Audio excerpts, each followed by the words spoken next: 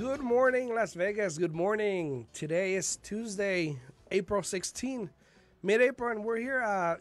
This is our new show. We want to thank you for tuning in.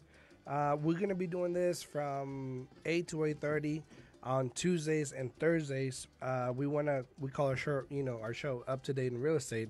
And you're going to be seeing a lot of me, and you're going to be seeing Yesenia every Tuesday and Thursday. How you doing, Yesenia? Good. How about yourself? Good. We wanted to do this as well because we want to make sure that everybody's informed. Yes. Obviously, yes. There's a lot of changes going on in real estate. There's a lot of things happening in real estate. There's a lot of people moving to the state from California, from other states. I have a lot of clients from out of state. So we want to make sure that we give all the information that we have. My name is Alfredo Rosales with Source Realty. I'm a realtor. And Yesenia? My name is Yesenia Alfaro with Residential Mortgage Services. Yeah, we've been doing this for a long time. I think I've been in the business for about 15 years now. Yeah, I've been in the same industry since 2001. Yeah, I've been since 04. I've been here in Las Vegas in real estate, doing various things. But I've known a lot of agents, and I've done a lot of transactions from beginning to end, whether it's listing, sell, buying, selling. We've done all that. So, and then you've been doing this for a long time as well. So yes. We want to make sure that, we teamed up on this show, or this stream, we want to call it. I don't know if we want to call it a show, right? Up to date in real estate with the stream. So we can inform everybody out there of what's new in real estate. Yeah. And what's, obviously the news that come out every day in real estate. So you can make sure you have the information that you may need in order to make whatever decision you make, whether it's buying or selling, investing, relocating, whatever it is, there's programs for you. So if you want to talk a little bit about yourself. Yes. Again, my name is Yesenia Alfaro. I'm with Residential Mortgage Services. I've been in the industry since 2001, and I could pretty much say that I started from the bottom all the way up. I started that's how I started. I actually started years and years ago. I had just relocated to Las Vegas back in 2001. And at that time, I wasn't sure what I wanted to do. My background was accounting. Okay, did accounting forever. And I started working as a receptionist at a mortgage company / real estate company. Okay. Mm-hmm. It was a huge building. A receptionist? Yeah, with 2 suites. I didn't know that. Yeah, I wasn't sure. Yeah, my background was accounting. And unfortunately, accounting here in Las Vegas did not pay as well as it did in California. So I wasn't sure this is what I wanted. I wasn't sure what I wanted to do. So I was like, you know what? Meanwhile, let me just get started here. And I started right away buying my first property. And that's funny because that is exactly why and how I got started in this industry. I was buying my first home. I was moving my family from California, my sister and her kids and my brother, to move here in Vegas. And I was told at the time by the processor handling my transaction that my file was not going to close on time. And I'm like, well, it's a long weekend. I already have everything planned. We're bringing everything. We're making a couple of trips. Like, I really need to get this house. So I immediately started doing my own research. Mm-hmm. I started making calls, figuring out what I had to do. And I ended up closing the transaction. Yourself? a week and a half early. Oh, okay. So I really loved seeing how everything worked. I really loved how you can always beat the no's, when someone says no. There's always an answer. I found a way to make it happen. And not only that, but I was very unhappy being the receptionist because I am a busybody. I'm always, going 1,000 miles an hour. And just sitting there in this desk being the receptionist, I was not happy. I would constantly ask for things to do, and they wouldn't allow me to pretty much help other people. Long story short, I became an assistant for a realtor and for a loan officer. So I was able to learn both ends and to figure out how it worked. After a while, I decided I wanted to learn even more. So I became a processor. Okay. And after being a processor for a couple of years, then I became a junior loan officer, and then I became a loan officer. So I've pretty much have worked everywhere in this field, except for, of course, being an underwriter, which I do not want to do. But I love what I do. And mainly I love doing this because I like every single file is a puzzle. It's a different. It is. Completely different from the previous one. So I love doing what I do. I love helping people, especially people that have challenging situations that have been told no a couple times that they can't get a transaction done. It just makes me very happy to help them, to coach them. But most important with our clients, we tell them exactly how things work. We don't sugarcoat anything, and we help them from the beginning to the end. Yeah, and that's something that we always want to strive about. What we do is we go to the farthest that we can go to help our clients. Yes. We go the extra mile, if you say. Myself, I was in the military. I was in the Navy. I am a veteran. I was a correctional officer as well before I started doing this. And, when I moved to Vegas, I was looking for a job because I was applying to the academy here because I was transferring. And in the meantime, I had to look for a job, right? So I ended up working at a real estate office. I started as a listing manager doing, data entry kind of things. And then, I moved up the ranks, obviously. I did escrows, I did sales and all this. And eventually I started managing, offices and stuff. So, yeah, I learned a lot. Yes. I mean, I'll be honest, I've dealt with a lot of transactions, more than you can probably imagine. So I've seen a lot of different situations. So that has a lot to say because now in day, I mean, I can be walking in my office and everybody try to stop me to ask me for a question. Yes. Which I don't mind. That's okay because that's what I'm there for, you know? Exactly. I want to help my fellow agents. So, we do have a lot of experience together and we've been working together for a long time as well. So we want to make sure we bring that to the table. Yes. That you get the experience, you get the knowledge, the honesty, obviously. And we always make sure we tell the clients, just like you say, I'll tell it how it is. Yes, exactly. We don't like to sugarcoat anything. We don't like to tell clients that their closing costs or down payment is going to be less than what it's going to be just to acquire them as a client. And at the end, pretty much kind of tell them, hey, well, this is what it is. You take it or leave it kind of thing. Yeah, we don't work that way. It's very important to build a relationship with your client. Is very important to have that confidence with your client. So again, we love what we do. We're here to help everybody, and we're here pretty much to do what the name of our little show here, which is Up to Date in Real Estate. No, exactly. So, and then one of the things that we want to make sure, and I want to talk about Yesenia also, is that qualifying a buyer is not as simple as, hey, what's your social, how much you make, okay, you're good to go, right? And that's usually what happens. So we want to make sure and let everyone know that's not how it is. No. I mean, there's a lot of work that needs to be put into it. A lot.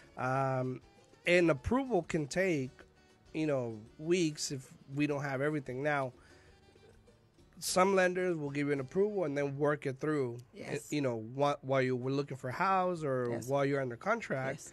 And that a lot of things can happen in between there. I mean, you're putting a lot of things, to me personally, you're putting a lot of things at risk by doing that. To me, it's very important. And that's why I think a lot of realtors, when they call me that they receive an offer from our office, they ask me, hey, just want to know if you qualify the client, because they constantly tell me, this house has been already, in escrow for 3 times and it's fallen out of escrow because lenders don't do their work and yada, yada. We go the complete 9 yards. Before I issue that pre-approval letter, we are going to look at everything that could impact the buyer's approval, because we do not want to put the client's EMD at risk once they start looking at properties. If we ever have any questions, any doubts, we do have in-house underwriting, so we're able to pretty much just walk across the hallway and ask any questions that we might have. And be like, hey, is it going through or not? Yep, right? Yep. No, I mean, trust me, there's been a couple times that I've had to myself battle with the underwriters because we're all human, we all make mistakes, and there's a couple times that if I don't believe something and you're telling me something because that's just what it is, trust me, I'm going to dig into it. If I don't... tell me why. Yeah, tell me why. Why can't it be done this way? Don't say no. Don't just say no. Say no, but tell me why. But when they say, no, that's just the guideline, then my response to them always is, show me the guidelines. Show me the guidelines. And I was talking to somebody and I said, well, they said we couldn't qualify because I get clients all the time that go to the house, go to my office. And then they're, they told us we couldn't qualify. And I said, well, why? I don't know. They don't even know. They just told us we couldn't qualify. I said, well, that's, that doesn't make any sense. Yeah. I mean, do you have a report? Do you have your credit report? They're like, no. I mean, so I'm confused. Yeah. You know, There's and every lender works different. Of course, there's a lot of things that we take in consideration when qualifying a client. It's not just, sometimes people believe that because they have a great credit score, they're good to go, they're golden, and it's not like that. Yeah. We have to look at a lot of things, the credit score, the income, you know, the funds to close if they have that available. That we still have a lot of clients that have waiting periods. Like right now, we have a client that wanted to purchase with the conventional loan. They're putting about $50,000 down on this property, and unfortunately, they can't. They have to buy FHA because their waiting period from a foreclosure is not up until December of next year. And then you have clients also that, you know, promise. Oh, I promise I'm going to get a raise. I promise. I mean, well, we can't work off of that. I mean, I would love to help you, but I mean, and not only that, but it's a lot of things. If you leave documents lingering around that you need and you don't take the time to really analyze them, something as simple as a bank statement could cause your deal to go through. And I'll tell you why. There's a lot of clients, especially in our community, you know, there's a lot of clients that, unfortunately, a while back, they did not have good credit, and they purchased a car under the brother or the mother or whatever, and they pay it out of their bank account. But that car payment is not listed on their credit report. Well, if you don't communicate that to your lender has no idea that you purchased a car under someone else's name, but you pay it out of your bank account. So the minute that the underwriter receives that bank statement, if you have a car payment on there and it's not on your credit report, they're going to count it against you. And that could kill the deal because now your debt to income ratio is too high. And withholding information would not help you at all. Of course not. I mean, if anything, it might jeopardize the purchase, which in return will make you probably lose money. EMD, home inspection, appraisal. So, you know, they say the truth shall set you free. I'm sure it will. So just be honest about it. Exactly. You know, and that's what we're there for. We're here to help. Exactly. We want to make sure that we have all the information that we need in order to make a good decision for you. Yeah. And in your case, give them a loan for a property that they can afford based on the documents and the information that we have. Yeah. Another big one, I mean, there's a lot, and we're going to be speaking here every Tuesday and Thursday from 8 to 8:30 about different scenarios that we've had. Hopefully it'll help some of you out there that are listening to us. We will also speak about, you know, little twerks that you could do to be able to qualify a client that is not a simple guideline. There's always a gray area. I mean, there's a lot of important information out there that unfortunately a lot of people don't share. And I'm like you. I mean, I have a lot of fellow loan officers in my office that constantly come to me and ask me questions, and I don't mind because, you know, we're here to help each other. At the end of the day, we're a team, and our focus should be the same for everybody. Our focus should be for us to help the client be able to accomplish their home purchase, or, you know, in your case, to sell the property or to refinance, whatever it might be. At the end of the day, you have to make sure that you're able to go home and sleep comfortably with no problem. I know. So a lot of things are happening in Las Vegas. Obviously, we got the Raiders Stadium, being done, should be done next year. If I'm not mistaken. It looks pretty from outside. I mean, it was delayed for a while, but now they're back on track. So yes, there should be a track. It looks humongous. It's big. Yes. Compared to my little baseball field, obviously, that we got in Summerlin. Yeah, but that's something new, too, that we have now. It is. And that's some of the things that we're looking at. Las Vegas Housing Outlook for 2019.